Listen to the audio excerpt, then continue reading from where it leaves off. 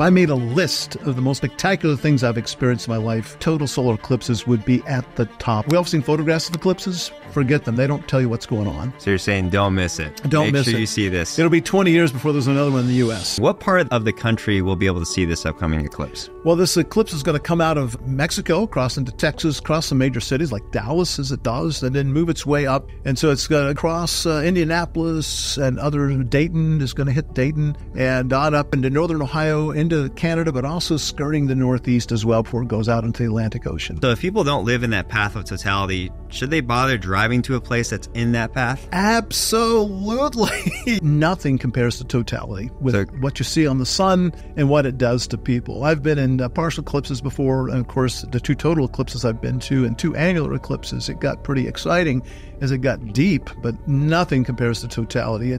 You have to experience it to understand what I'm saying. If you do take the effort to go into it, you'll thank me later. For a solar eclipse to happen, the moon has to pass in between the Earth and the sun, which happens every month. So why don't we see an eclipse every month? The phase when the moon passes between the Earth and the sun is called new moon, and it happens every, 29 and a half days, what we call the synodic period or synodic month. But the moon's orbit is tilted by just, I think, 5.1 degrees from the Earth's orbit around the sun. So the center of it can be as much as 5.1 degrees above where it needs to be when it's at new moon. And since the sun and the moon are only half degree across, well, most months it totally misses. And there are 2 periods a year for about a month where we have the nodes lined up with the direction to the sun.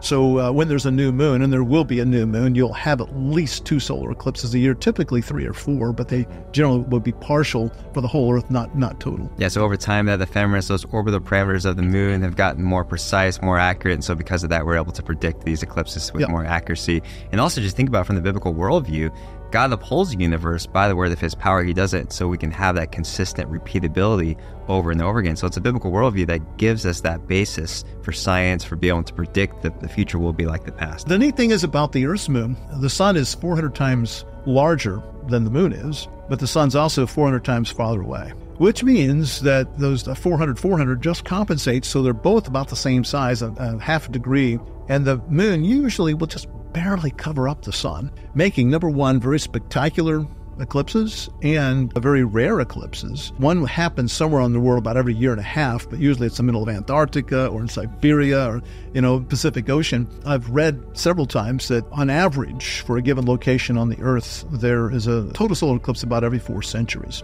Now, maybe thousands of years between, or it might just be a few years between, but that's the average. They're very rare and very spectacular, and this is the only planet which it matters because it's the only planet which there are beings like us to appreciate that fact.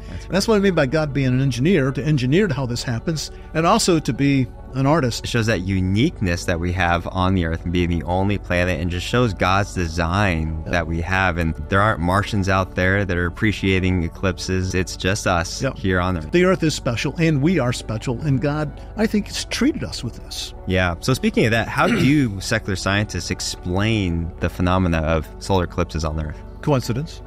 Just that's it. Just the way it happened to turn out to be. And that's it. To me, that's not very satisfying. Yeah, given their naturalistic beliefs, that's basically all they got, right? Is it safe to look at the eclipse? Who said that? Well, you're supposed to wear these special glasses that they have, and I ordered a bunch of these. And you need to go to a reputable dealer of these, and the special kind of filter. What? I can't read it. Would you read it? Yeah, make sure you get one of the filters. It has to have an ISO 12312-2. That's the requirement. Right. 3 things you need to worry about. Number 1 is blocking out all the visible light. And these things, I can't see a thing through them. I can't either. But with the sun, you can. I've tested these out already. I've used them, of course, at the annular eclipse. 2 other things is that not all filters that can block out the visible light will block out the ultraviolet and the infrared. Yeah, so welding glasses. I don't recommend that because the most dense ones they have, I forget the number, it's for arc welding. It will be dim enough that you can see, but the problem is it may allow ultraviolet through, and you won't feel that.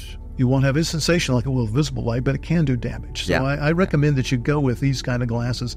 Find a reputable dealer that will handle these. It's very dangerous to look at the partial phases without protective filters like this. But when totality comes, you can take them off. They come off. I'll have somebody designated to do a countdown for us to tell us, okay, 3, 2, 1, look. And then at the end, You have a 1 minute warning, 30-second countdown to 0. Don't look anymore, because it's quite dangerous to look at the little tiny bit of the photosphere coming through. To recap, during the partial phases, wear those glasses. During totality, make sure you take them off. Yep. And then as we go into the partial phases again, put on those glasses. But eclipses are party events. You won't be wearing your glasses all the time. You'll put them on, look up there, take them off, put them up again, just check the progress. It'll be a party atmosphere. I would suggest during totality, the binoculars would help. It will magnify what you see. The corona is huge. It's several degrees across, and telescopes just aren't wide enough to capture that usually. I don't recommend telescopes unless you have a very wide field on them. And be sure you know how to use them. It's not the time during totality to try to figure out how to use the telescope. Yeah. So you mentioned a little bit earlier about some of the conditions that we can expect during totality, like, the deep twilight, the dusk. What are some other conditions we can expect? Well, as you approach totality, you'll notice it'll get dimmer. Outdoor lighting with light sensors on them, they will come on. If there are any insects out there, they will start doing their business. Birds, the daytime birds will start to go roost. Some night animals will come out. We saw a bat in 2017, a few minutes before totality, came out for a while.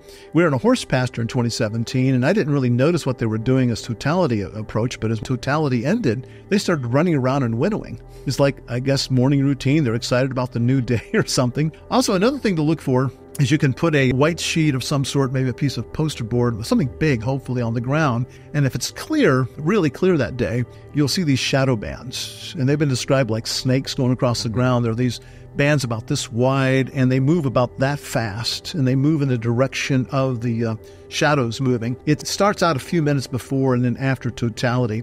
I must confess, the two total eclipses I went to, I did not see shadow bands. We looked for them. I think the problem was we had some thin clouds. Which planets are we going to be able to see? Yeah, well, the Venus and Jupiter will be the big showstoppers. Venus will be the brightest star in the sky that day. During totality, it will be to the right of the sun, and Jupiter will be to the left of the sun. They'll be easy to spot because they're so bright. Jupiter's the second brightest star. It has to be a clear sky, right? So make sure people go out and find a spot that's going to be clear, not as many clouds. This eclipse will also occur in a part of the sky where there aren't a lot of bright stars. I've already checked out the location. Orion will be off to the left quite a bit. And there are a bunch of bright stars associated with Orion. People down in Texas, it's going to be a little tougher. They're going to be real low in the sky, but for us, it's going to be higher in the sky. So I'm going to be looking for Orion as well. I saw it in 2017. I saw Orion very nicely. So circling back to the start of our conversation, this moment of totality really is quite a moving experience, and it can be a spiritual one as well. So how do these events draw you closer to God? As I said, it tells me that God's both an engineer and an artist. I told you that many people celebrate by shouting and singing and doing all sorts of things, and people that know me well are shocked to learn that, to me, I'm dumbstruck. One of the few moments where Danny's not talking. I don't say anything. We can sell tickets for that. If you're in tune to God, then you see his handiwork here. And to me, it's a very spiritual sort of thing, and it should be. If there's something wrong with you if you're not moved by it. Especially as a Christian, right? And like we were talking about. And so what purpose do you think God had in mind when he was designing these beautiful solar eclipses for us? Well, again, I love Psalm 19:1. I graduated from Christian high school, and I put Psalm 19:1. They wanted a verse for each of us in the yearbook.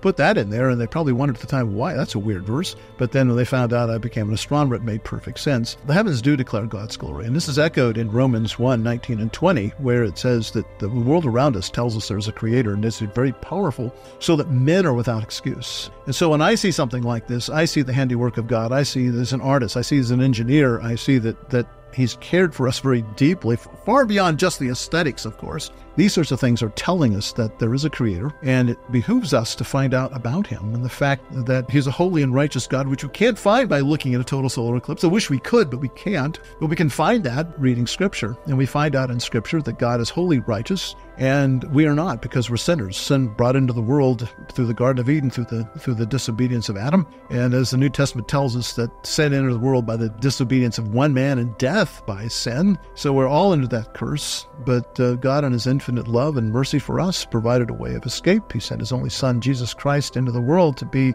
the perfect sacrifice for us. And so if people see this eclipse, they watch this program, and they don't come to grips with the fact and reality that sin separates us from God, there's only one way to bridge that, then they have missed the whole point. You know that, Rob? That is the whole point, is, are we right with God? The creator who made the billions upon countless number of stars, he thinks about us. He thinks about us creatures made in his image, and he provided a way of salvation for us here on earth. The one that named all the stars, we don't have to worry that he's going to forget about his children.